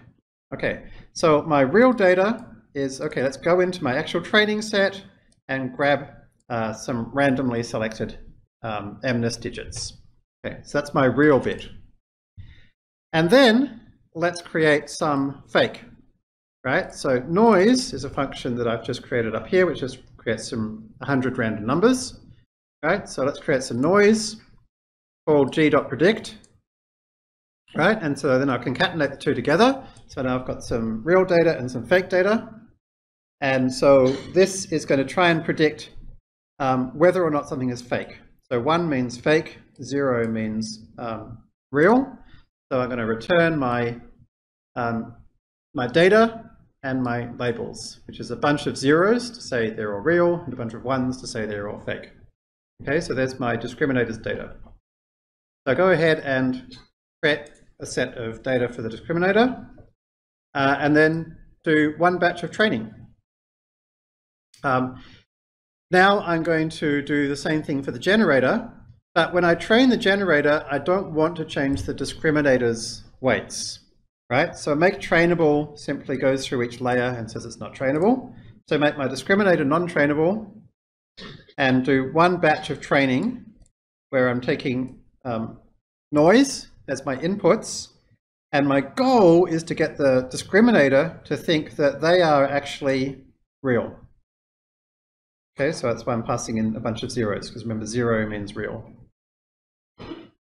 And that's it, and then make discriminator trainable again. So keep looping through this. Train the discriminator on a batch of half real, half fake, and then train the generator to try and trick the discriminator using all fake. Repeat. So that's the training loop. That's a basic GAN. Because we use TQDM, we get a nice little progress bar. We can plot out the, I kept track of the loss at each step. So there's our loss for the discriminator, and there's our loss for the generator. So our question is, what do these loss curves mean? Are they good or bad? Like, how do we know? And the answer is, for this kind of GAN, they mean nothing at all. Like, the generator could get fantastic, but it could be because the discriminator is terrible. And like, they don't really know whether each one is good or not, so like even the order of magnitude of both of them is meaningless. So these curves mean nothing. The direction of the curves mean nothing. And this is one of the real difficulties with training GANs. And here's what happens when I plot 12 randomly selected random noise vectors stuck through there. And we have not got things that look terribly like MNIST digits, and they also don't look terribly much like they have a lot of variety. This is called mode collapse.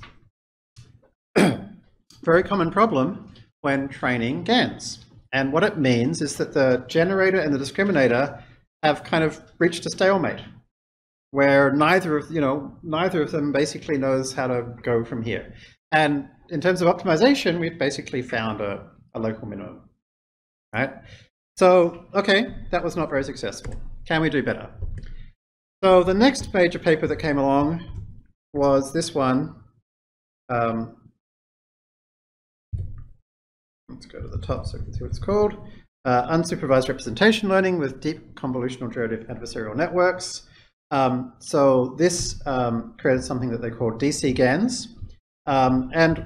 The main page that you want to look at here is page 3, where they say core to our approach is doing these 3 things. And basically what they do is they just do exactly the same thing as GANs, but they do 3 things. One is to use the kinds of, well, in fact, all of them is to learn the tricks that we've been learning for generative models. Use an all-convolutional net, get rid of max pooling and use strata convolutions instead, get rid of fully connected layers and use lots of convolutional features instead, and add in batch norm. Okay, and then use a CNN rather than MLP.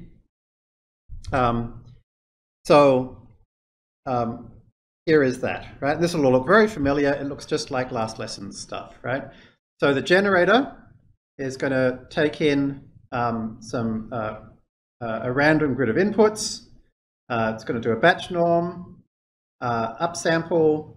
You'll notice that I'm doing even newer than this paper. I'm doing the upsampling approach because we know that's better. Upsample, 1x1 conv, batch norm, upsample, 1x1 conv, batch norm, and then a final conv layer. Discriminator basically does the opposite, which is some 2x2 subsamplings. So downsampling in the discriminator. Another trick that they mentioned, I think it's mentioned in the paper, is to, before you do the back and forth batch for the discriminator and a batch for the generator, is to train the discriminator for a fraction of an epoch, like do a few batches through the discriminator. So at least it knows how to recognize the difference between a random image and a real image a little bit. Right? So you can see here, I actually just start by calling discriminator.fit with just a very small amount of data. So this is kind of like bootstrapping the discriminator. And then I just go ahead and call the same train as we had before with my better architectures. And again, these curves are totally meaningless, but we have something which, if you squint, you could almost convince yourself that that's a 5 heavy. So until a week or two before this course started, this was kind of about as good as we had. People were much better at the artisanal details of this than I was, and indeed there's a whole page called GAN Hacks, which had lots of tips.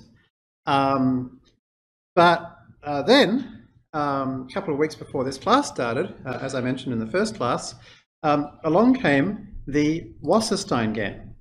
And the Wasserstein GAN got rid of all of these problems. And here is the Wasserstein GAN paper. And this paper is quite an extraordinary paper. And it's particularly extraordinary because, and I think I mentioned this in the first class of this part, most papers tend to either be math theory that goes nowhere, or kind of nice experiments in engineering where the theory bit's kind of hacked on at the end and kind of meaningless. This paper is entirely driven by theory, and then the theory, they go on to show this is what the theory means, this is what we do, and suddenly all the problems go away. The loss curves are going to actually mean something, and we're going to be able to do what I said we wanted to do right at the start of this GAN section, which is to train the discriminator a whole bunch of steps and then do a generator, and then discriminator a whole bunch of steps and do the generator. And all that is going to suddenly start working. How do we get it to work? So, in fact, despite the fact that this paper is both long and full of equations and theorems and proofs, and there's a whole bunch of appendices at the back with more theorems and proofs, there's actually only two things we need to do. One is remove the log from the loss function. So rather than using cross-entropy loss, we're just going to use mean squared error. That's one change. And the second change is we're going to constrain the weights so that they lie between negative 0.01 and positive 0.01. We're going to constrain the weights to make them small. Now, in the process of saying that's all we're going to do is to kind of massively, is to not give credit to this paper, right? Because what this paper is they figured out that that's what we need to do. And on the forums, some of you have been reading through this paper, and I've already given you some tips as to there's a really great walkthrough, I'll put it on our wiki, that explains all the math from scratch. But basically what the math says is this. A GAN, the loss function for a GAN is not really the loss function you put into Keras. Like, we thought we were just putting in like a cross-entropy loss function, but in fact in a GAN what we really care about is the difference between two distributions, the difference between the discriminator and the generator. And the difference between two loss functions has a very different shape to the loss function on its own, right? So it turns out that the difference between the two loss functions, the two cross-entropy loss functions, is something called the Jensen-Shannon distance. And this paper shows that that loss function is hideous. It is not differentiable, and it does not have a nice smooth shape at all. So it kind of explains why it is that we kept getting this mode collapse and failing to find nice minimums. It's basically that mathematically this loss function does not behave the way a good loss function should. And previously we've not come across anything like this because we've been training a single function at a time. We really understand those loss functions, mean squared error, cross entropy, even though we haven't already always derived the math in detail. Plenty of people have. We know that they're kind of nice and smooth and that they have pretty nice shapes and they do what we want them to do.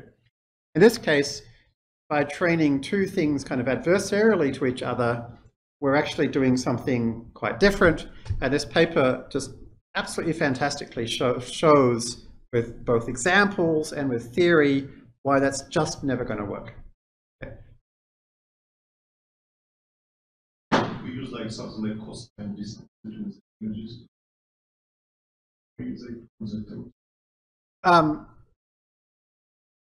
Yes, but even the cosine distance, so the cosine distance is the difference between two things, whereas these distances that we're talking about here are the distances between two distributions, which is a much more tricky problem to deal with. The cosine distance, actually, if you look at the notebook during the week, you'll see it's basically the same as the Euclidean distance, but you normalize the data first. So it has all the same nice properties that the Euclidean distance did. So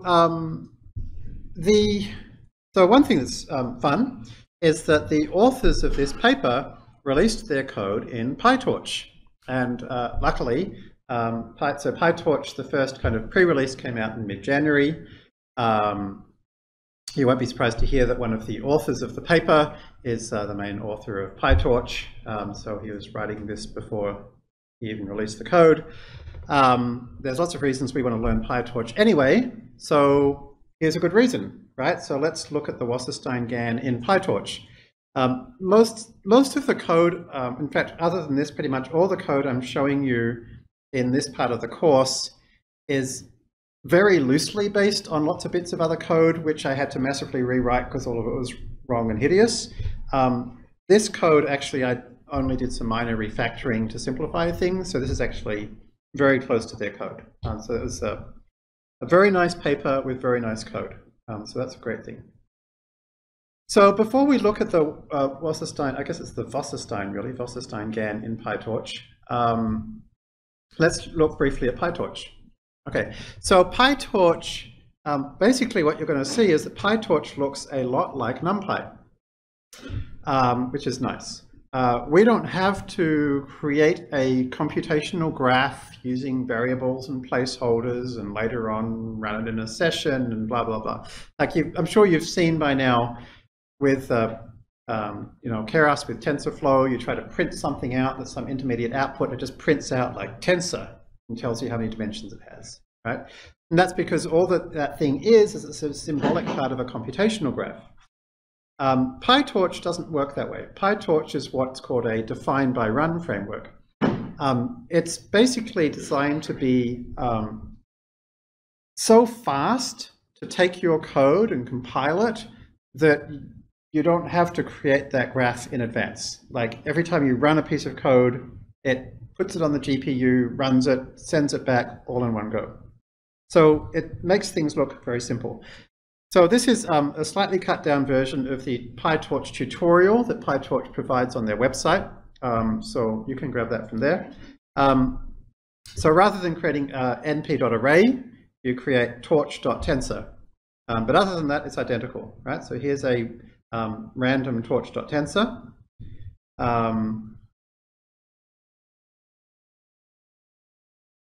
Rather than so the APIs are a little bit different. Rather than .shape, it's .size. But you can see it looks very similar, right? And so unlike in TensorFlow or Theano, we can just say x plus y, and there it is. We don't have to say z equals x plus y, f equals function, takes x and y as inputs and gives z as output, and then function.eval. No, we just go x plus y, and there it is. Right, so you can see why it's called define by run. We just provide the code and it just runs it. Generally speaking, most operations in Torch, as well as having this infix version, there's also a prefix version. So this is exactly the same thing. You can often add, in fact, nearly always add a out equals, and that puts the result in this pre-allocated memory. We've already talked about why it's really important to pre-allocate memory. It's particularly important on GPUs. So if you write your own algorithms in PyTorch, you'll need to be very careful of this. Perhaps the best trick is that you can stick an underscore on the end of most things, and it causes it to do in place. This is basically y plus equals x. That's what this underscore at the end means. Right? So there's some good little tricks.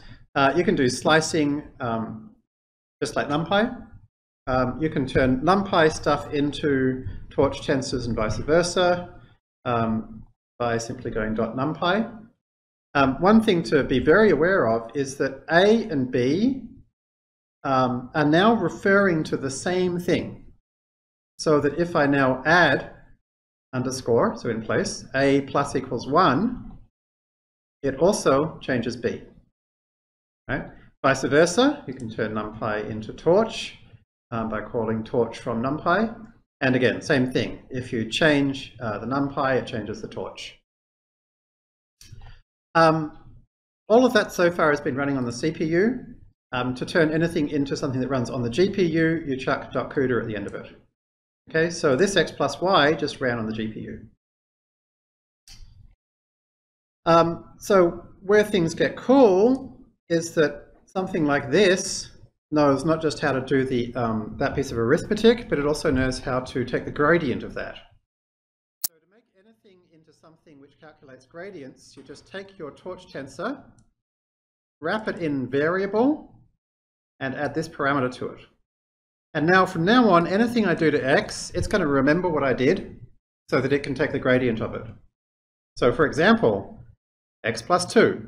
Okay, I get back 3, just like a normal tensor. So a variable and a tensor have the same API, except that I can keep doing things to it. Squared times 3, dot mean. Later on, I can go dot backward and dot grad, and I can get the gradient. Right? So that's the critical difference between a tensor and a variable. They have exactly the same API, except variable also has dot backward, and that gets you the gradient. So when I say dot gradient, the reason that this is d out dx is because I typed out dot backward. Right? So this is the thing, it's the derivative is with respect to. Okay.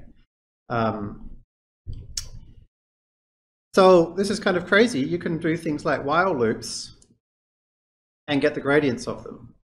Right? So this kind of thing, pretty tricky to do with TensorFlow or Theano or these kind of computation graph approaches. So it gives you a whole lot of flexibility to define things in like much more natural ways. So you can really write PyTorch just like you're writing regular old kind of NumPy stuff. It has plenty of libraries. So if you want to create a neural network, here's how you do a CNN. I warned you early on that if you don't know about OO in Python, you need to learn it, and so here's why. Because in PyTorch, everything's kind of done using OO.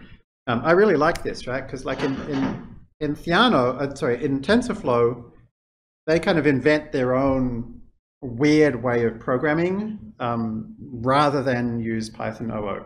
Whereas PyTorch just goes, oh, we already have these features in the language, let's just use them. So it's way easier, in my opinion. So to create a neural net, you create a new class, you derive from module, and then in the constructor, you create all of the things that have weights, right? So these, conv1 is now something that has some weights. It's a 2D conv2 is something with some weights, fully connected 1 is something with some weights, right? So there's all of your layers, and then you get to say exactly what happens in your forward pass, right? Now, because maxpool2D doesn't have any weights, and ReLU doesn't have any weights, there's no need to define them in the initializer, right? You can just call them as functions, right? But these things have weights, so they need to be kind of stateful and persistent. So in my forward pass, you literally just define what are the things that happen. .view is the same as reshape. Okay, so like the whole API has different names for everything, which is mildly annoying for the first week, but you kind of get used to it. So .reshape is called .view. During the week, if you try to use PyTorch and you're like, how do you say blah in PyTorch, and you can't find it, feel free to post on the forum. Having said that, PyTorch has its own discourse-based forums. And as you can see, it is just as busy and friendly as our forums. People are posting on these all the time. So I find it a really great, helpful community. So feel free to ask over there or over here.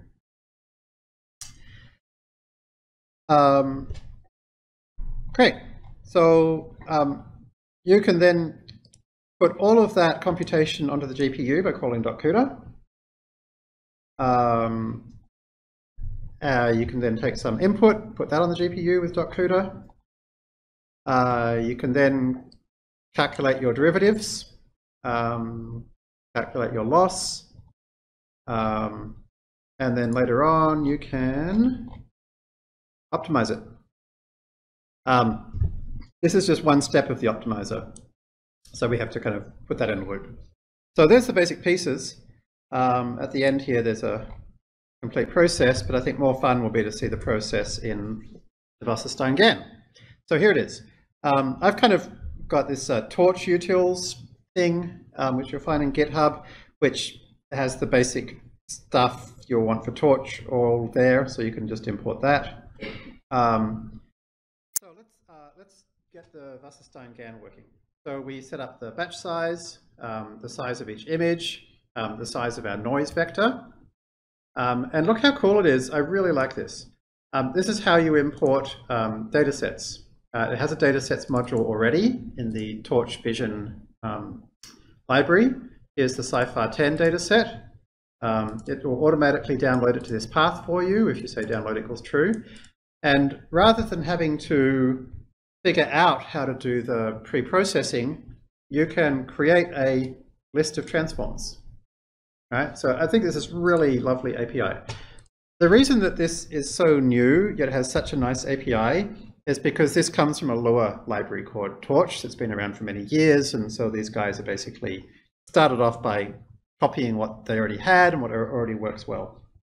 So I think this is very elegant. There's another, so I've got two different things you can look at here. They're both from the paper. One is CIFAR 10, which are these tiny little images. Another is something we haven't seen before, which is called LSUN, which is a really nice data set. It's a huge data set with millions of images, 3 million bedroom images, for example. So we can use either one.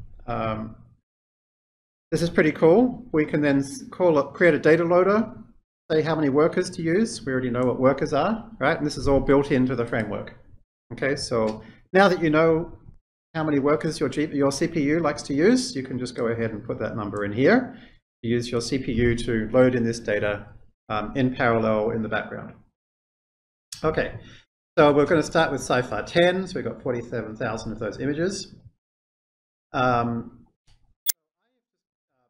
Put the definitions of the discriminator and the generator architectures into a separate Python file, bcgan.py.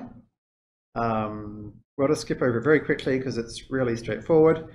Here's a conv block that consists of a conv2d, a batch norm 2d, and a leaky ReLU. So in my initializer, I can go ahead and say, okay, we'll start with a conv block.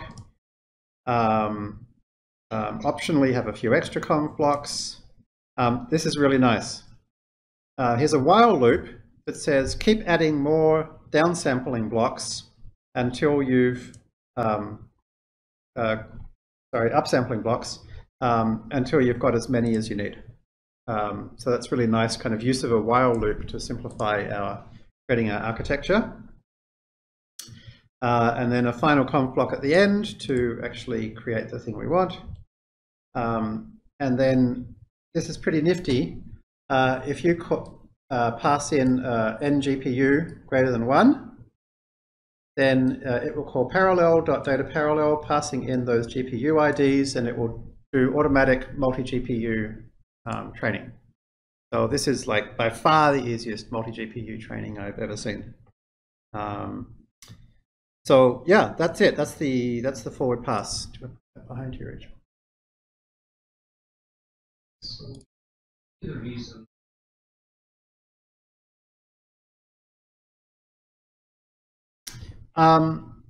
We'll learn more about this over the next couple of weeks. In fact, given we're a little short of time, let's discuss that next week, and let me know if you don't think we cover it. Okay, here's the generator. Looks very, very similar. Again, there's a while loop to make sure that we've gone through the right number of deconv blocks. So this is actually interesting. This would probably be better off with an upsampling block followed by a one-by-one convolution. So maybe at home you could try this and see if you get better results, because this has probably got the checkerboard pattern problem. Okay, so there's our generator and our discriminator. It's only 75 lines of code, nice and easy. You know, everything's a little bit different in PyTorch. If we want to say what initializer to use, again, we're going to kind of use a little bit more, it's kind of more decoupled. Maybe at first it's a little more complex, but there's less things you have to learn. You can call through, in this case, we can call something called apply, which takes some function and passes it to everything in our architecture. So this function is something that says, oh, is this a conv2d or conv transpose 2d? If so, use this initialization function. Or if it's a batch norm, use this initialization function. Right? So again, you know, everything's a little bit different. There isn't a separate initializer parameter. This is, in my opinion, much more flexible. I really like it. Okay. So, as before, we need something that creates some noise. So let's go ahead and create some fixed noise. We're going to have an optimizer for the discriminator. We've got an optimizer for the generator. Here is something that does one step of the discriminator, right? So we're going to call the forward pass, and then we call the backward pass, and then we return the error. Just like before, we've got something called make trainable. So this is how we make something trainable or not trainable in PyTorch. And just like before, we have a train loop. The train loop has got a little bit more going on, partly because of the Wasserstein-GAN, partly because of PyTorch, but the basic idea is the same. For each epoch, for each batch, make the discriminator trainable, and then this is the number of iterations to train the discriminator for. So remember, I told you one of the nice things about the Wasserstein-GAN is that we don't have to do one batch discriminator, one batch generator, one batch discriminator, one batch generator, but we can actually train the discriminator properly for a bunch of batches. And in the paper, they suggest using 5 iterations or 5 batches of discriminator training each time through the loop, unless it's unless you're still in the first 25 generations, 25 iterations. Let's say if you're in the first 25 iterations, do 100 batches, right? And then they also say from time to time, do 100 batches. So it's kind of nice by having the flexibility here to really change things. We can do exactly what the paper wants us to do. So basically, at first, we're going to train the discriminator carefully, and we will also, from time to time, train the discriminator very carefully. Otherwise, we'll just do 5 batches. So this is where we go ahead and train the discriminator, and you'll see here we clamp, right, this is the same as clip, the weights in the discriminator to fall in this range. And if you're interested in reading the paper explains that basically the reason for this is that their assumptions are only true in this kind of small area, right? So that's why we have to make sure that the weights stay in this small area. So then we go ahead and do a single step with the discriminator. Then we create some noise and do a single step with the generator. We get our fake data for the discriminator, that we can subtract the fake from the real to get our error for the discriminator. So there's one step with the discriminator. We do that either 5 or 100 times. Make our discriminator not trainable, and then do one step of the generator. You can see here we call the generator with some noise and then pass it into the discriminator to see if we tricked it or not. So during the week you can look at this these two different versions, and you'll kind of see basically the PyTorch and the Keras version of basically the same thing. The only difference is in the two things. One is the presence of this clamping, and the second is that the loss function is mean squared error rather than cross entropy. So let's see what happens. Here is some examples from Sci-Fi 10. And so they're like certainly a lot better than our crappy DC-GAN MNIST examples. But they're not great. Why are they not great?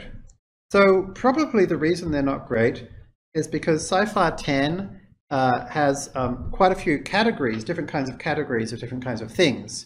And so it doesn't really know what it's meant to be drawing a picture of. Sometimes I guess it kind of figures it out, like this must be a plane, I think. But a lot of the time it's kind of, it hedges and kind of draws a picture of something that looks like it might be a reasonable picture, but it's not a picture of anything in particular.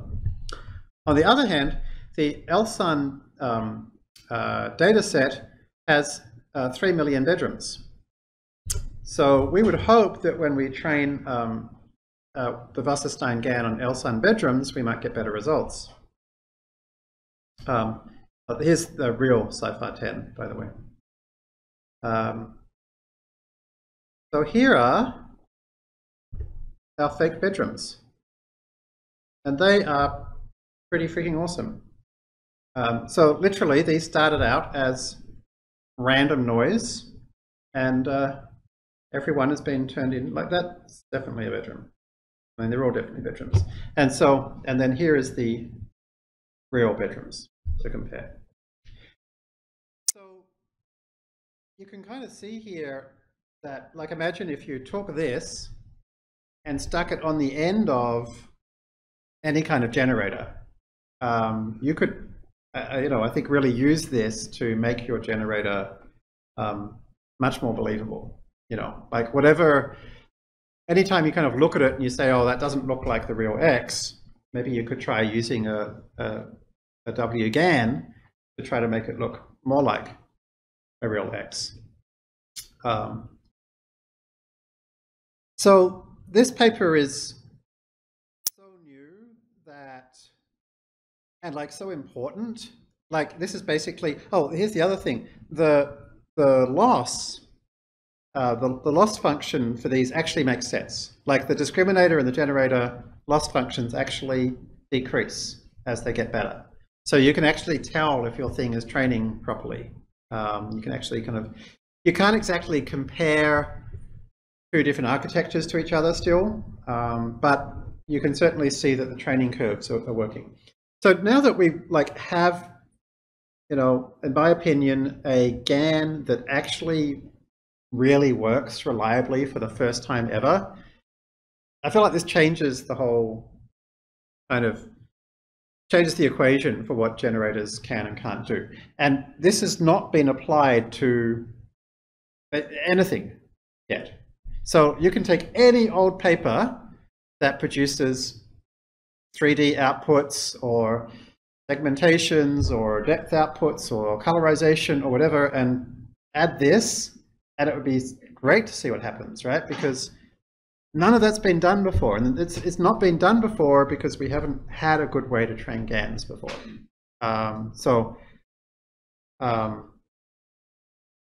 You know, this is kind of, I think, something where anybody who's interested in a project, yeah, this would be a great project and something that maybe you can do reasonably quickly.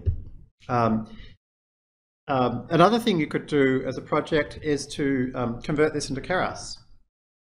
Like, so you can take the Keras DC-GAN notebook that we've already got and change the loss function, add the weight clipping, try training on this LSUN bedroom dataset, and you should get the same results.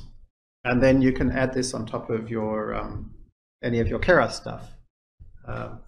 So yeah, there's so much you could do this week. I don't feel like I want to give you a assignment per se, because there's 1,000 assignments you could do. I think, you know, as per usual, you should go back and look at the papers.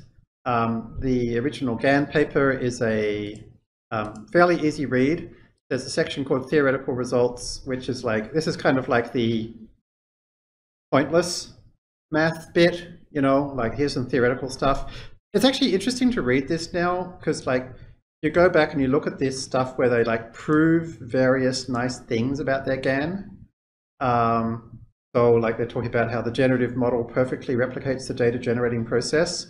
It's interesting to go back and look and say like, okay, so they've like proved these things, but it turned out to be totally pointless. Like it still didn't work. Like it didn't really work. So it's kind of interesting to look back and say, oh, so how, you know, how is it that people, you know, which is not to say this isn't a good paper, it is a good paper, but it is interesting to see like when is the theoretical stuff useful and when not. Whereas then you look at the Wasserstein GAN theoretical sections, and it spends a lot of time talking about why their theory actually matters. So they have this really cool example, for example, where they say, let's create something really simple. What if you want to learn to like just parallel lines? And they show like why it is that the kind of old way of doing GANs can't learn parallel lines. And then they show how their different objective function can learn parallel lines. So I think anybody who's interested in kind of getting into the theory a little bit, it's very interesting to look at kind of like, okay, why did the, you know, proof of convergence, you know, like showed something, but it didn't show something that really turned out to matter. Whereas in this paper, the theory turned out to be super important and basically created something that allowed GANs to work for the first time. So there's lots of stuff you can get out of these papers if you're interested. In terms of the notation, we might look at some of the notation a little bit more next week. But if we look, for example, at the see if we can find the algorithm sections.